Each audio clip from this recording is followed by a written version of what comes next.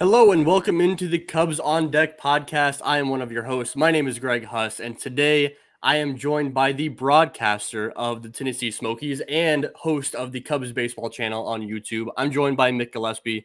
Mick, how's it going, man? Hey, what do you say, guys? Yeah, it's been good. Ran into the rotavirus, and the only reason I say that is because it's got to be about as close to death as you can get. And then it's in 24 hours, and then all of a sudden you're like tired, but you survive, right? But that 24 hours of rotavirus is awful. And just to give you an idea of how bad it was, that my son goes to Fairhope West Elementary, right? It made national news last week because 700 of the people in the school got it in the same day of the 900 to go to school there. Jeez. Yeah, and then he brought that home, and so I saw the Home Depot bucket a lot, and and couldn't get comfortable for a day. And I've heard it's everywhere right now. Yeah. So I survived it. I'm back. I need a shirt that says I survived the rotavirus. You survived it. I appreciate you not exactly full strength hopping on the show. Yeah. I mean, I'm glad to have you on. We're talking Tennessee Smokies today. I guess before we get into this a little bit, I want to give you the chance to kind of talk about yourself a little bit. You've been with the Smokies for quite some time broadcasting over there. What's your credentials, I guess, Mick? Well, I mean, I have been there for a while, and now I'm a broadcaster of a championship, which meant an awful lot to me, just to be through some tough years where we stunk, and then even the tougher years where we lost in the championship series, like 4 times. This was the 5th time I went and we won, but I've been the broadcaster for the Smokies since 2007. I grew up a Cubs fan. I watched Harry and Steve on television, and that's why I wanted to do this. I wanted to be kind of like Harry Carey, even though I'm in a business where having a personality these days is frowned upon by some, but the only way you're ever going to be great is by stepping out of the vanilla and, and putting your feet into the chocolate, right? I mean, you got to be able to be entertaining. And so I try to do that every day. Our broadcast, I'm really proud of it. We're one of the most watched minor league broadcasts in minor league baseball. Won the Broadcaster of the Year award, was a finalist for it, more times than that. And I don't even know if those things really matter. I mean, I think that it comes down to being on the air and just having people like what you do, so I've been lucky to work with some great people and have some great games to call. So I do that. I cover Alabama. I went to school at Bama, and I used to work for the Crimson Tide Sports Network and do a lot on YouTube now, which is a lot of fun, podcasting and owning your own content, as you know, being able to dictate the direction that things are moving. I like that a lot. But the Cubs baseball channel, I'm sure people on here are going to want to check that out, and I really appreciate them. Yeah, for sure. And then you mentioned the broadcasting as a part of a Cubs affiliate. I mean, I think that this whole month we're doing season previews of the 4 affiliates, and I think that I reiterate it so often on this channel, on this podcast, that we are so lucky to have just a great group of broadcasters among the 4 affiliates. And so it's going to be a fun month here ahead as we preview each of the four affiliates. We've got you on, Mick, this week. We've got Brendan King and Max Toma coming up for South Bend at some point here soon. We got Alex Cohen for Iowa. We've got Sam Wiederhalf for Myrtle Beach. All of you guys will be on the show this month. It'll be fun. But today we are locked in on the Tennessee Smokies, who, I mean, last year coming off of, like you mentioned, a championship winning team, a fun team throughout the entire year, put up a great record from day one until the last day of the postseason. I mean, it's going to be hard to beat what we saw from the Smokies last year, right? In terms of the quality of play, the personalities that we saw on the field and off the field in Tennessee, and just like it was watching Tennessee Smokies baseball last year was just appointment television every single night. Yeah, I mean, look, starts with Hollywood Pete, right? Pete Crow Armstrong, and what he would do in the field and what he would do on the bases and what he would do at the plate. So much fun watching that. And Owen Casey was so good, and people are starting to see that now at the major league level. And Cade Horton in the postseason, and BJ Murray who I don't think gets enough credit. I mean, no one ever talks about BJ Murray. He was in the futures game and he was the MVP of the championship. I mean, he's such a good player, but there were a lot of really good players around the diamond last year. It was such an interesting season, you know, with Kevin Graber coming in and having to manage the team, and you know, everyone really liked Michael Ryan, and you know, and he left, and you know, and Graber came in and couldn't have done a better job. And it's just such a, I guess every championship has its story, you know, and we had that. I mean, it really was magical. The tough part from my vantage point is that the Cubs have so many regulations on the way that these guys can play the game that you don't always get to see exactly what they're going to do in a truly competitive environment until you get there. And we saw that with the team the last 2 years in the postseason, where once they cut the cord, these guys just accelerated.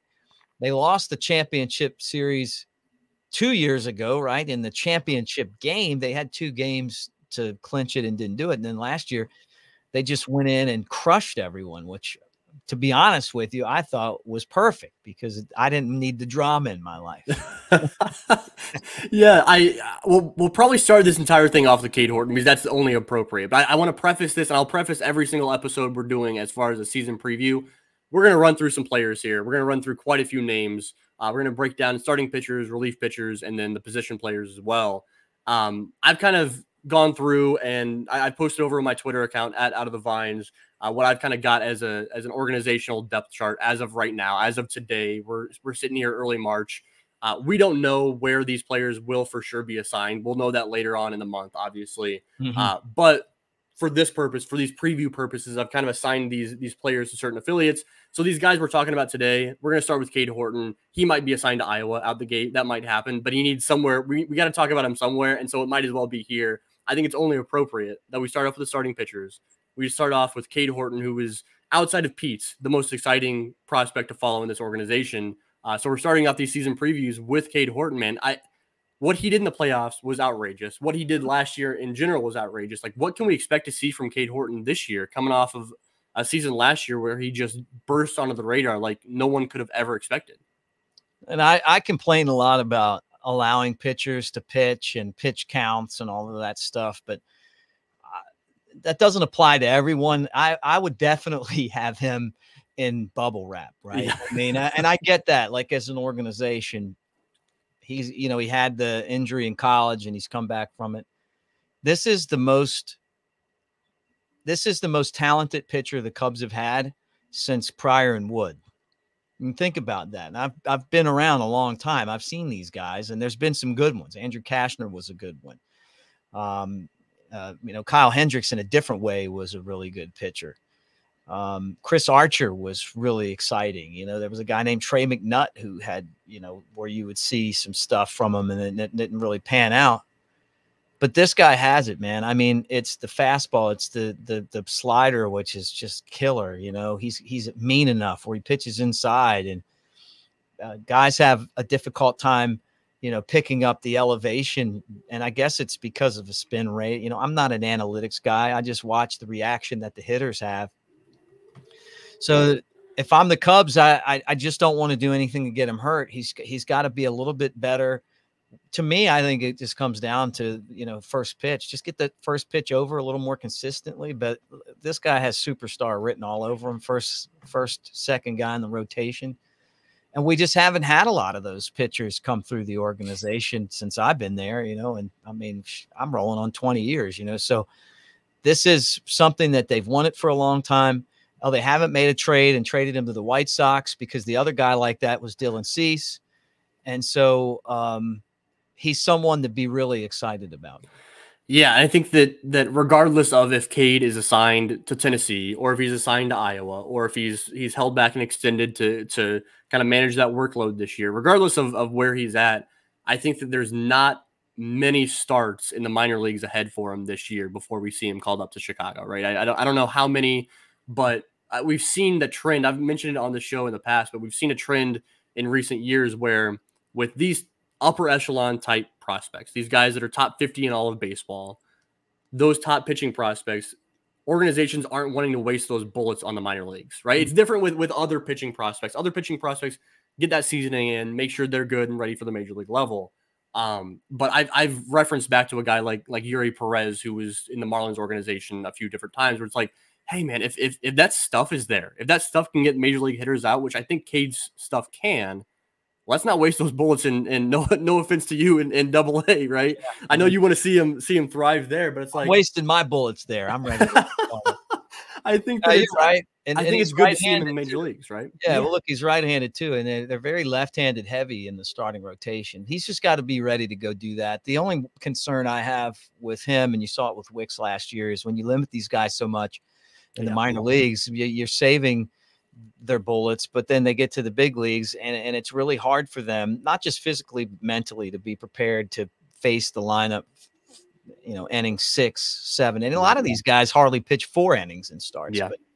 But I'm a big believer in Cade Horton. There's just something about him, and I hope that I'm right, because when you put him in the category of Pryor and Wood, I mean it's pretty high praise, but that's the way I see it. Yeah, let's pivot from Cade, who's a guy obviously one of the top prospects in the organization, to the rest of the rotation. That there's really some good arms in the rotation besides Cade, not those top 10 prospects in the organization, but good arms nonetheless.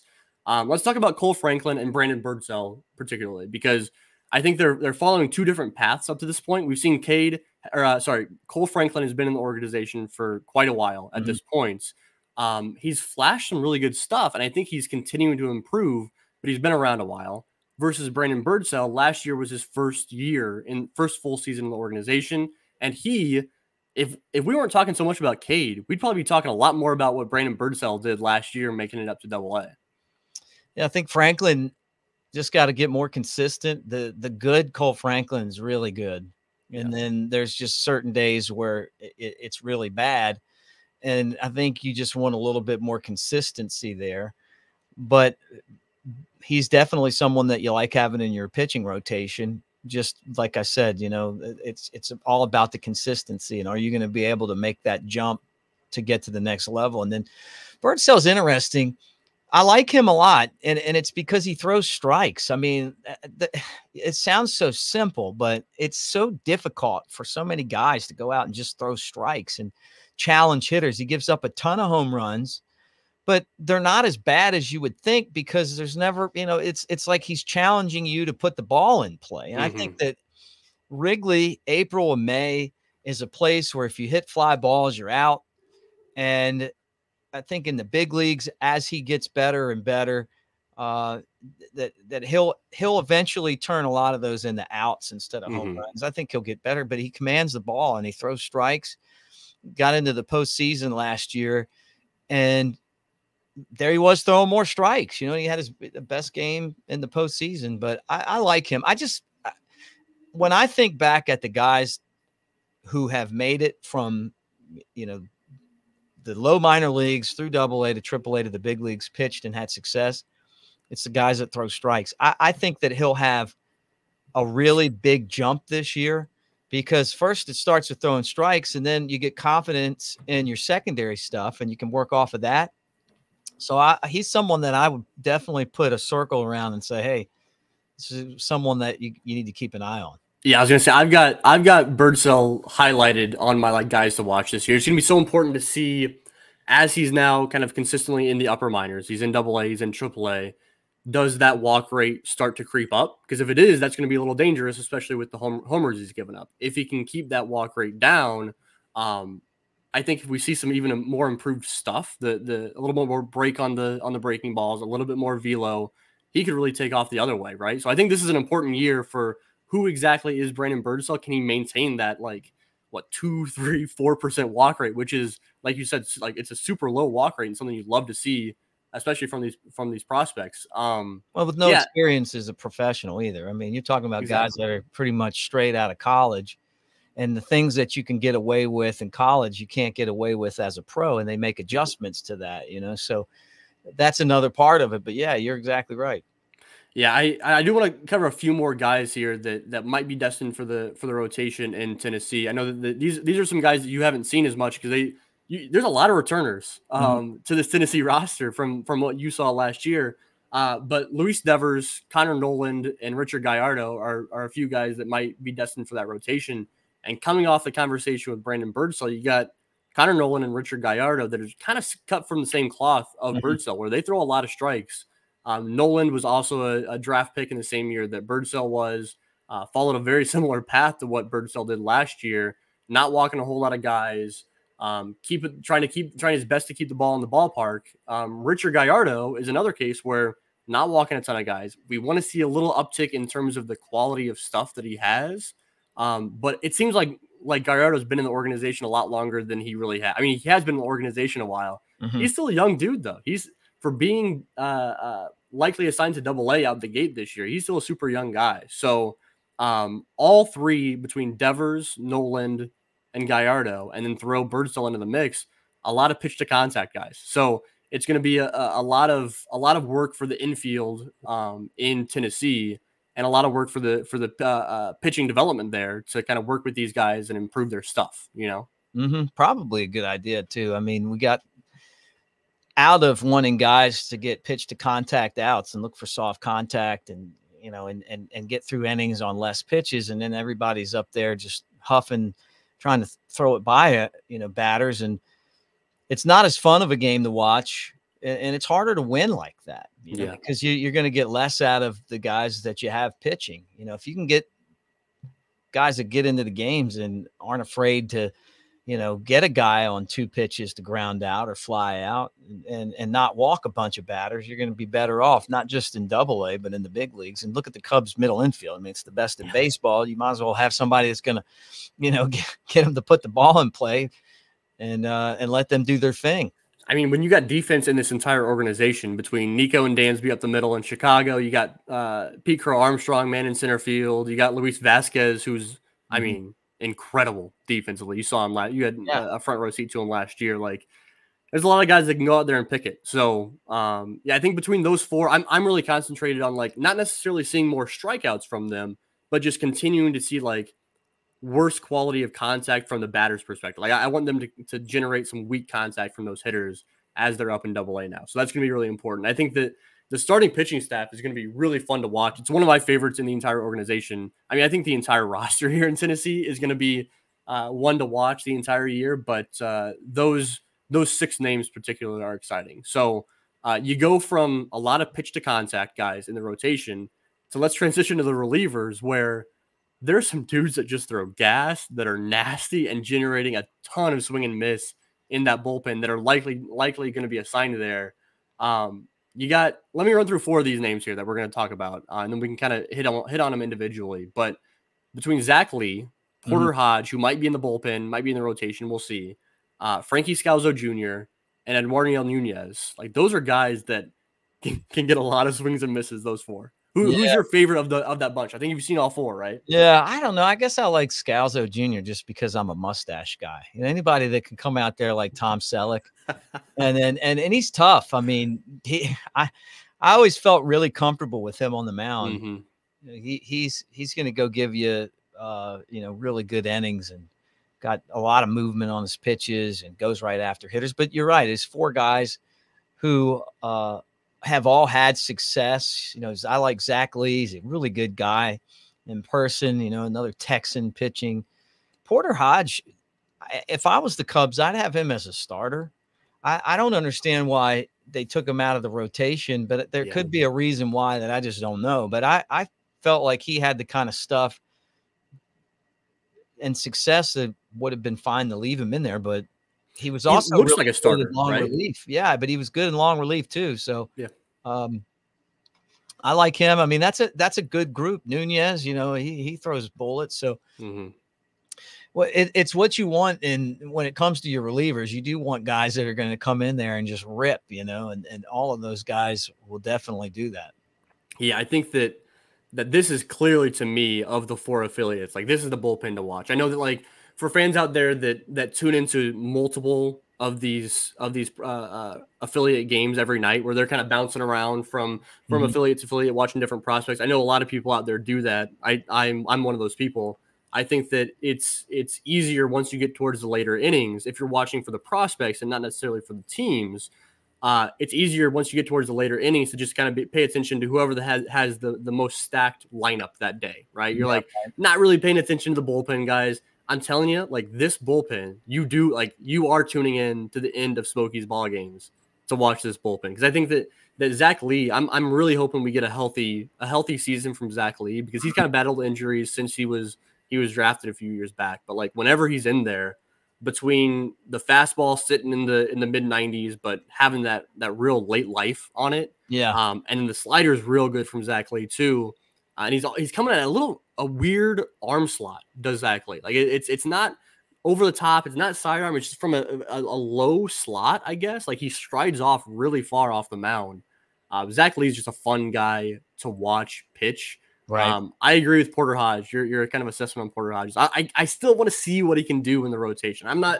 Maybe we do see that this year, because like when he gets off the bus, you're like, oh, that's a starting pitcher. Like that's a big time starting pitcher is Porter Hodge. So I'm kind of curious to see what they do now that he's on the 40-man roster. It could be interesting too. If he talented, man. He's talented, super talented. He really is. But we don't. They're really secretive about like nicks and bruises and injuries and all that stuff. So that's why I don't know why. Maybe they just felt like they wanted to slow down how many innings he threw. You know, maybe they felt like he would be better served as a reliever. But when you see him doing his thing and he's at his best is really good. Yeah. Yeah. And you guys out there listening know I don't need to comment on Frankie Scalzo Jr. anymore. He was a guest on the podcast here. You guys know how I feel about Frankie. He is one of my favorite in the entire organization as far as people and players. So the stash, man. Anybody that wants the stash is a fan. I'm a fan of. I mean, the personality is like he's a reliever, right? Like he is a like closing pitcher. Like that's his vibe that he gives off, right? Yeah. No, he as soon as he came up, just watching him pitch the first couple times, you just knew like, hey, this guy, he's for real, man. Nothing phases him. He's going to go after you. Just a bulldog on the mound. Let's go ahead and transition into some position players here, because the infield in particular is absolutely loaded. It's loaded. We'll start off with the catchers, because we'll throw them into the infield group, obviously. We're going to say that Pablo Aliendo might be assigned here to Double-A Tennessee. I think it might just because I wanted to talk about him earlier than later. So we'll talk Pablo Aliendo and Moises Ballesteros behind the plate. If you do have that 1-2 punch, which Pablo might be in AAA Iowa, we might see that. But like if that 1-2 punch is Moises and Pablo, that it doesn't get much more exciting than that 1-2 punch behind the plate, don't you think? Yeah, well, I just can't see a scenario where Aliendo is with the Smokies. I mean, I just kind of feel like just the way that this thing works, that he would be in AAA. But you got Bryce Wyndham, and then all these guys that they signed to minor league deals, and one of the biggest, one of the weakest areas in the Cubs system right now is catcher, right? Aliendo's, to me, got to be their top-rated guy. Moises Ballesteros, to me, he can hit, but he's not really ready to be a catcher in the big leagues. I think Aliendo's a lot closer. And so you got like that group of guys, and I'm guessing that a lot of them will be released right when camp starts. But maybe they hold on to them, and they have two of them and Wyndham in AAA, and then that would leave Pablo back in Double-A, which could happen, but if it is the case and it's him and Ballesteros, and be a really good tandem. But for Ballesteros, he's just going to have to get out there and defensively play the position. I think that's the biggest thing. I mean, he's got to get out there and get behind the plate. He kind of reminds me a little bit of Kyle Schwarber. I mean, look, he's not Babe Ruth or anything like that, but he's a really good hitter. But then behind the plate, there's a lot of work to be done, but he can do it. And that's what the minor leagues are for, getting him back there, because if he could really become a good defensive catcher with his bat, I mean, he could be a star player for the Cubs. And, and the bat plays, I mean, he just has like really soft hands at the plate, quick wrists, like can put the ball in play, really can place it. Advanced approach too. Yeah, right. Good approach. I haven't seen him enough to know like how how much power he could potentially have. But I think that the bat definitely could be a next level Major League Baseball bat. You know, Pablo's got some issues. But at the same time, I mean, you watch him play and you go, okay, if you got the good Pablo day in and day out, or he just continued to like a Victor Caratini, just work and get and improve, then, you know, you could turn him into an everyday catcher in the big leagues. Right now, I would say he probably, to me, would be like a third catcher or backup, you know. But at the big league level, Yan Gomes is old. I mean, it just is. And if something happens to him, then what? You know, and I think that's where the Cubs need to go out. They should have star catching prospects like they have star shortstops, star outfielders. You know, you got all this depth everywhere else but catcher. So with that said, that makes both of these guys really valuable. It does. Yeah. I mean, between having an older Yan Gomes and a Miguel Amaya that I'm really high on, but has dealt with injuries in the past, like that's tough to have a full season out of both those guys. You can't expect to have a full season out of both those guys at the major league level. You want to talk a little bit about, I mean, I've seen plenty of it on the broadcast, and I know I've heard from players that feel this way, but you want to talk a little bit about Pablo and the relationship that he has with some of his teammates, because he just seems like he just he's loved. Everybody loves him, man, is what it feels like. Well, you cheer for him too, you know. And the funny thing is I saw Hollywood Pete come with the blue hair, and I thought he's just copying Pablo, who came to the playoffs with red hair. Yeah. And people just like, you know, get that? No, they don't get that. They just, you know, I thought it was funny listening to Carter kind of talk about him a little bit for the you know, on the marquee broadcast interview, talking about his hair. But I get it, man. These guys, it's a different generation of player, and I'm an old school guy, man. I'm a baseball purist, but at the same time, I love to be entertained, man. If you want to wear red hair, I love it. If you want to bat flip, as long as it's not like in someone's face and you're just enjoying the game. You know, I saw where our old buddy Dan Vogelback took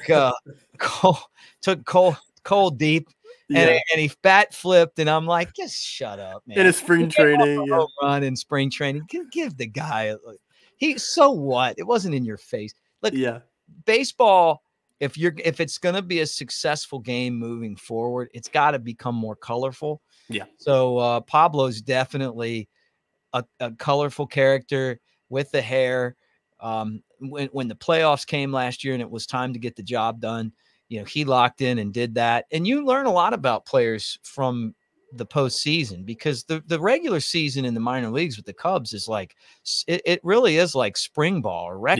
You know, like the team wants to win, the manager wants to win, and then all of a sudden you have like a governor on you, which is like, you know, what they put on engines to keep the tractor trailers from going over 70 miles an hour. They're not going to be able to go past that because the engine's fixed. That's how the Cubs do it, you know, with the pitch counts and, you know, and the lineups and all this other stuff. And this guy's taking too many pitches, or his exit velocity's down. We're going to give him 3 days off. You know, baseball used to be played by playing it. You know, like, hey, go out in minor leagues, you play as many games, and when you're tired, we're going to put you in for another 2 weeks because we want you to go through that so that when you get to the big leagues and then you need to play down the stretch, you don't look like the Cubs did last year with 2 weeks to go, right? Yeah, yep. Or you better be good at load management where you have taken all of that out and you have those guys ready at the end. Pablo has a good future. You know? He turned it on in the playoffs. You know, he has that extra gear, and that's good important. Bat, not great, good bat. You know, hits doubles. You know, strikes out a lot, but gets hot.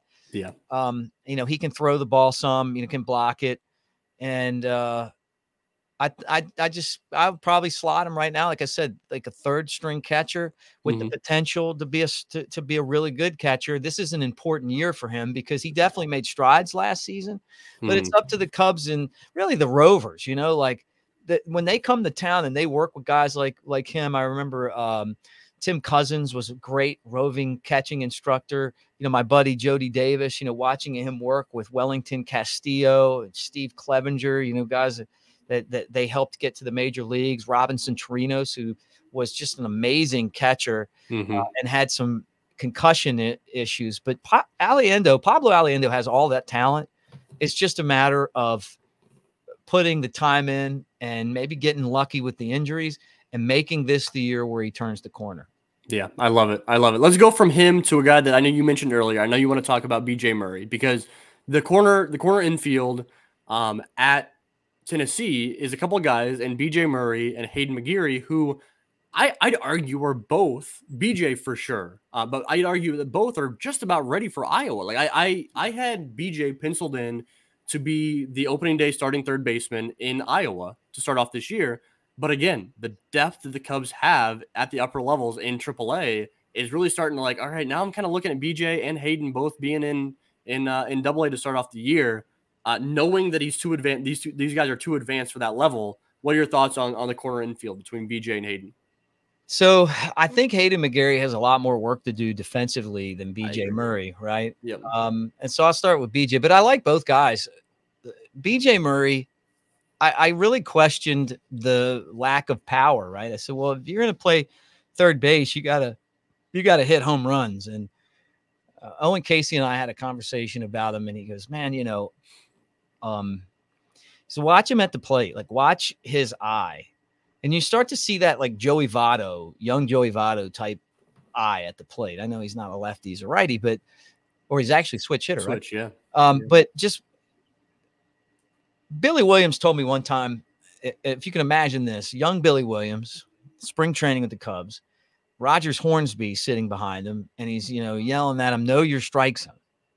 Know your strike zone. Know your strike zone. And then Billy's like, and I should have got a dozen balls signed by Rogers Hornsby. They'd be worth today, right? But to be successful, a successful hitter, you really do need to know your strike zone. And I think that is Murray's superpower, is that he's got an incredible eye. It's impeccable. And so as he gets closer to the major leagues, the strike zone is going to get better. Yeah. And I think that is going to make him a better player, right? Because then all of a sudden the pitches that are called strikes that really are balls are going to be balls, and maybe even the robo umps, because if he knows where the strike zone really is every time. Yeah, that's true. So I think that's going to help him. And then the way I saw him accelerate his game in the postseason and take it to the next level gives me a lot of confidence that he's eventually going to do that. I haven't seen him in a whole lot of spring training games so far this year. And I wonder if it's because the Cubs are saying, hey, you got to improve defensively at third. I think he can do that. And it's really consistency. It's not like he's bad at third. The bad games come in bunches, but that happened to Brooks Robinson, and he's maybe the best defender at third base of all time. Look, the guy had like 3 errors in games before and stuff. I'm not saying BJ Murray's Brooks Robinson. I'm just saying that it happens, right? Yeah. I think he's got to get a little more consistent defensively at third, but I still think he's a good third baseman. And then I think that the power's got to come. If I'm the Cubs, I'm saying, hey, I need you to hit some more home runs. But what I'm thinking is, at the same time, you don't want to take his ability to know when a pitch is a ball or a strike away from him, because getting on base is as important sometimes as anything else that you're trying to do. And a lot of the analytics people, they love that. And so I'm sure they love him. Yeah. The power is the main thing for me, for BJ Murray. I mean, because I know he can put together at bat. I know he's improving at third base. I know the bat to ball skills are good too for BJ. He's not striking out a ton. And so, yeah, it's so important to me that he hits for more power. And he showed flashes of that last year. He showed flashes where he could really tap into some pull side power, which is going to be just terribly important for him this year. So I'm going to keep my eye on that for sure. With Hayden, I'm going to keep my eye on his ability to kind of keep the ball in the air. We know Hayden McGeary can hit the ball 2 million miles an hour. That's a given.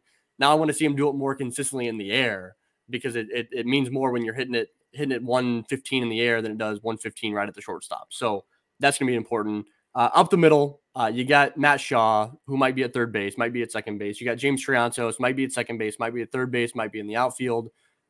Those two guys are cut from the same cloth for sure. We've talked about that on this podcast quite a bit. what do you got your eye on as far as Matt Shaw and James Triantos, assuming they're both assigned to Tennessee this year? I think Matt Shaw is a really exciting prospect. Cubs scouting has done an excellent job, but it's not just amateur scouting, though. Amateur scouting, but even the trades that they made to get prospects, they've done a really good job of getting the type of players that you can build an organization around. Because Theo really left the cupboard bare, and I know that Theo and Jed are like, like Fred and Barney, and I mean, they're boys, but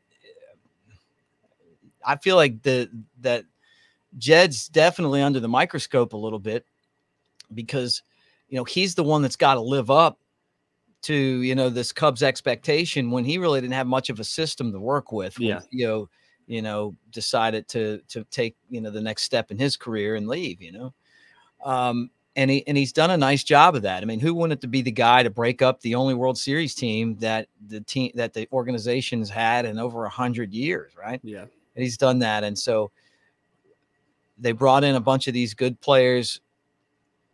Then they go out and draft good players, Matt Shaw being one of those. I like Matt Shaw. He's a baseball player, just knows the game, knows where to throw the ball.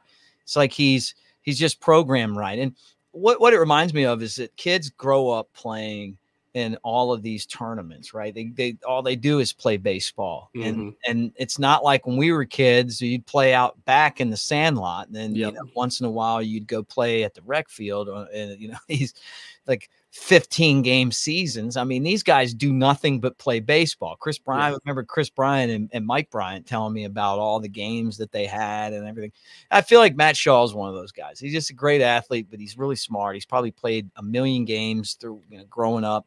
He went to Maryland and which has become kind of a baseball school. Cubs draft him, and there he is. And I see him in Double-A. It's his first year as a pro, and he just knows what to do. He doesn't throw the ball to the wrong position. He fields it the right way. His footwork is good. I don't know what his arm's like to play third base. That's the one thing that I really want to keep an eye on. I've watched a little bit of it in spring training, and it seems like it's a little bit of a huff for him. But I think that that's also something you develop too. Yeah, I agree with that. To me, I think that it's more important to play third base with good footwork and positioning than, to have to rely on having, an incredible arm. I think his arm's good enough, but he's going to be in the big leagues pretty soon. Maybe this year, maybe next year, but he'll be there. Hayden McGarry, I think, has a longer path because, like Craig Counsell talked about, and I see it the same way, baseball is not just about the bat. It's a game that the whole player matters. Hayden is big and strong. He's got this amazing exit velo on the balls that he hits because he's so strong. I saw him absolutely terrorize the Rocket City Trash Pandas last year. Like, I felt bad for him because he just beat them into the ground. And then other teams, he would struggle, that pitched him differently. But with all of that said, the bat's going to be fine. It's defensively, he's too big to catch. He's a catcher. And when you see him catching, it looks like Billy Madison catching, like it looks like a little leaguer with an adult behind the plate, Yeah. So now he's trying to play first base, and there's been some growing pains there, but he got better as the season went on. Still, he's got a ton of improvement to do. And the only way that he's going to do that is he's got to play a bunch of first base. Reps. And, and then get out there and work. But you know what? I mean, I would sit here and criticize, and I could tell you like some of the things that I saw at the beginning of his time at first base, and and we could really doubt that it could happen, that he would be able to figure it out. But as rough as it was at the beginning, I saw him put in the time. I saw him out there taking the ground balls and practicing, picking balls at first base and doing the things that you got to do. And he's a big dude. He's a baseball player. And so he's just got to continue that. I mean, he's got to wake up every day. If I'm him, I'm waking up every day and I'm thinking, you know what? I just want to get to first base and at least do 15, 20, 30 minutes of just drills, because and the reason why is because there's a pot of gold at the end of the rainbow. If you're, I mean, like, even the minimum salary in the big leagues is a pot of gold. Imagine literally, yeah, somebody that can hit like him, you know. Yeah. But right now his defense has got to come. It's still got so far to go. You make those kind of mistakes in the big leagues, and they'll boo you right out of town, you know. So that's why. But he can do it. So I think that's Yeah. it. And just the defense, the rest of the game. He's a classic cleanup hitter. Yeah, the last infielder that I want to hit on very briefly is Triantos, who I think that James Triantos is going to be an interesting follow this year. Interesting guy to keep an eye on. I think that the expectation by a lot of fans was that he was going to be the player dealt away for some sort of major league talent this offseason. He was going to kind of headline some sort of trade package. Obviously, he was not. He's still here on March 3rd as we sit here and record this. But yeah, I think that watching James Triantos, to see how the Cubs decided to deploy him, how the coaching staff, obviously in Tennessee, decides to deploy him, is going to be important, right? If he's playing second base most of the time, we saw last year he was predominantly a second baseman. Mm-hmm. The previous year he was predominantly a third baseman. So is he playing those two positions? We've seen him play a little bit of outfield, whether it's left or center. A little bit of it in South Bend last year, like very little, and then some in the Arizona Fall League last year. So where is he playing? Is he continuing to develop some of that power? We know James Triantos can make contact as well as anybody in the organization. Like he's not going to swing and miss. He's not going to strike out. But we saw a little bit more of that in-game power show up last year, and it's going to be important this year to do even more of that in Tennessee. Where I think that like once you get up to Tennessee, that's where it kind of starts to show itself a little bit more. Mm-hmm. When you spent time in Myrtle Beach where it's impossible to hit home runs. You can't hit home runs in Myrtle Beach. And then you go to South Bend when it's so cold the first 2 months of the season. It's so hard to hit home runs there. Once you get up to Tennessee, it's going to be important for Triantos to develop that power a little bit more this year in Double-A. So keep an eye on him for sure. I don't want to keep you too much longer. I'm already going longer than I told you I would here, Mick. But let's hit on a couple of the outfielders because I think that we have to hit on Kevin Alcantara. He's back. He spent the tail end of the season last year in Tennessee, one of the most exciting players in the organization. He tools off the charts. We're still waiting for him to put all of it together. But like, how excited are you to get a front row seat? You got Hollywood Pete last year. This year you got Kevin Alcantara, who is nearly as exciting in terms of what he does on the field than Pete Crow Armstrong. Yeah, 2 years ago, if Hollywood Pete was the center fielder, the Smokies would have won back-to-back championships. Yeah, that's true. You know, they took Canario and they didn't give anybody to replace him, and so many balls were just missed in the outfield, and you know, and it really cost that team. They just weren't able to overcome that. Alcantara he's a Jaguar, right? That's what he calls himself. I remember one time I was like, they told me that he's got this tattoo and he you know, I'm like, you know, I was trying to figure out what animal it was. So it's like, it's Jaguar. I was like, yeah, of course it's Jaguar. It's kind of perfect for him, right? Yeah. He's long and lanky. He's still got to grow into his body. Yeah. Of course, he was the guy that the Cubs got back for Chris Bryant, along with Caleb Killian, right? And we've been waiting for him to get to Double-A, and then they promoted Hollywood Pete, and then he came in. And what I loved about him in the postseason is he's just so hungry. He's almost like Vlad Guerrero Sr., you know, like anything near the plate, he's got the reach to get to it, and he'll hit it, you know.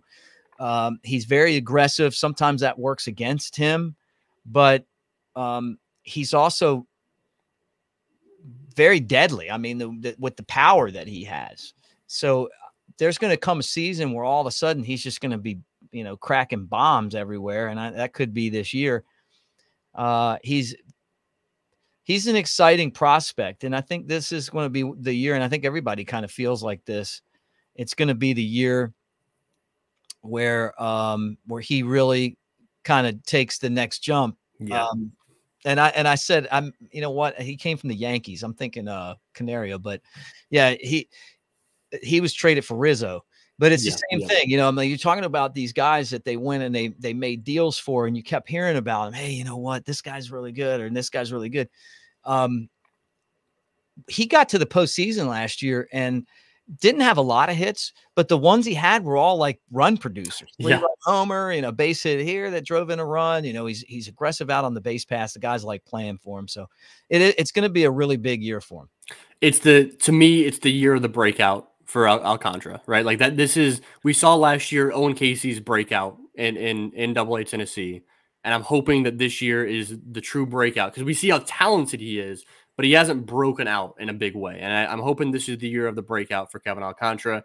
Last two guys I want to hit on: Christian Franklin, who is a little bit further down prospect list than Alcantara, and then Ezekiel Pagan, who is even a little bit further down from that.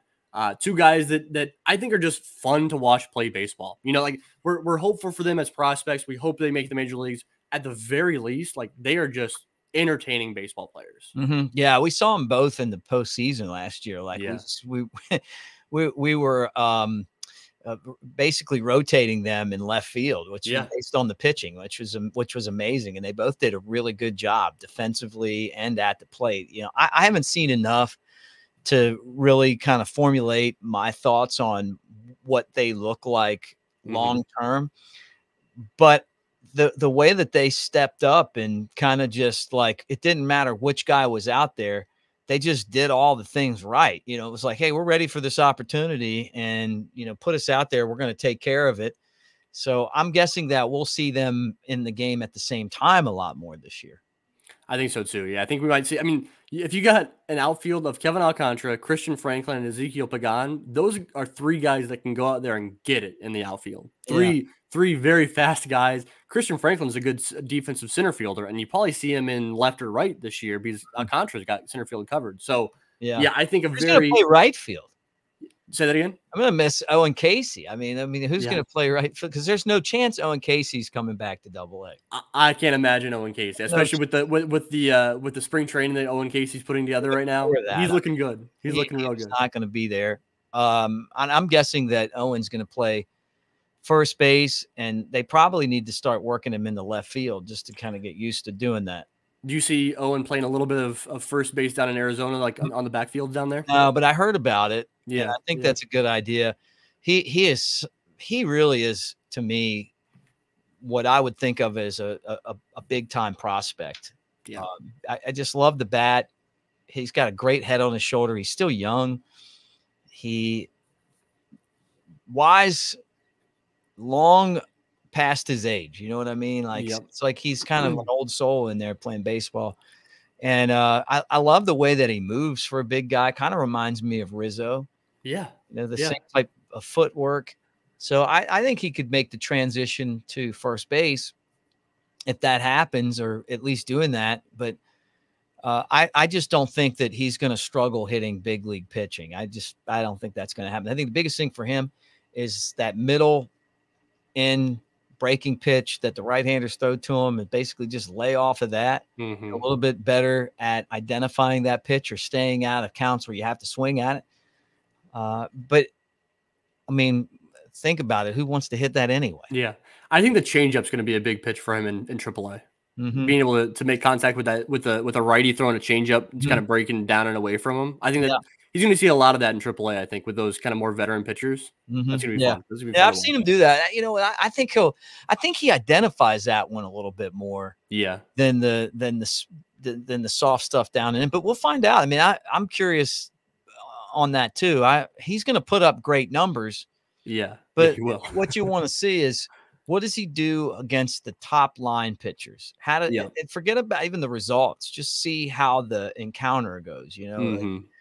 Is it a winning encounter, or is he striking out and screwing himself into the ground? I just think he's going to win those battles, and then his time will come. And when he gets to the big leagues, I could see him being up there a long time. Yeah, I could. Owen Casey kind of cracks me up because you got the new school guys that are saying, oh, like exit velo, exit velo, exit velo. And then you got old school guys that are saying, like, just hit the ball hard. Yeah. And then they're both looking at Owen Casey and saying, that's the guy. It's like, he brings everybody together. Everybody together does Owen Casey. So I love it. But yeah, I'm definitely not into the, some of these, these analytics, it was ridiculous that some of these people thought that Cody Bellinger, had weak contact hits. who gives a crap? I mean, it's a hit, right? And it's a two-strike approach. Right. Too. And it's called playing good baseball. They're the same people that make excuses up for strikeouts. Well, guess what? When you strike out and you're not putting the ball in play, then you're not really doing anything positive to help your team. Now, I get it. You could ground into a double play or something, but for the most part, you're not going to do that. You're going to do something positive, right? Yeah. You're going to force them to make a mistake or make a play, right? There's too many strikeouts in the game, and the guys that put the ball in play are tough outs because of that, and I love those guys that hit the ball. Bringing it back to Owen Casey real quick, I think that's why he might fit in with this Cubs major league lineup really well. You got the Nico Horners of the world and the Cody Bellingers that are good at putting the ball in play and making contact at this point. Even the Nick Madrigals, different story, obviously, with Nick Madrigal, but like Madrigal. The guys that put the ball in play, limit the strikeouts. Hey, if you got some of those guys, you can live with some strikeouts from Owen Casey. Obviously, you want him to strike out less, but it's all about the balance in your lineup, in addition to a balanced player too. So that's always interesting to me. But Mick, I can't thank you enough for coming on the show and previewing these Smokies. I want to give you the chance to, what do you got going on? Once again, plug your YouTube channel, all that good stuff. Yeah, look, if you guys like Cubs baseball and you want to hang out with us, it's the Cubs baseball channel on YouTube. And I try to, do a video every day talking about the Cubs, and we'll do some stuff like watch parties and, different things. It's really just a fun place to, kind of talk baseball, and would love to have anybody that's a Cubs fan join us. Yeah. Mick, again, thanks so much. I appreciate you coming on. Always fun to preview the Smokies. Always fun to talk Smokies baseball. You guys have been killing it down there for years on the broadcast, and it's fun to see some good players coming through there the past couple of years and going into this year. So for you listeners out there, thank you so much for tuning in. Be sure to follow us wherever you listen to podcasts, Spotify, Apple, iHeartRadio, all that good stuff. Give us a subscription on the YouTube channel here. Comment below. Give us a like. All that good stuff. We can't thank you enough. And in the meantime, we'll see you guys in one short week with, I believe it's going to be the South Bend Cubs preview. So thank you guys, and we'll talk soon.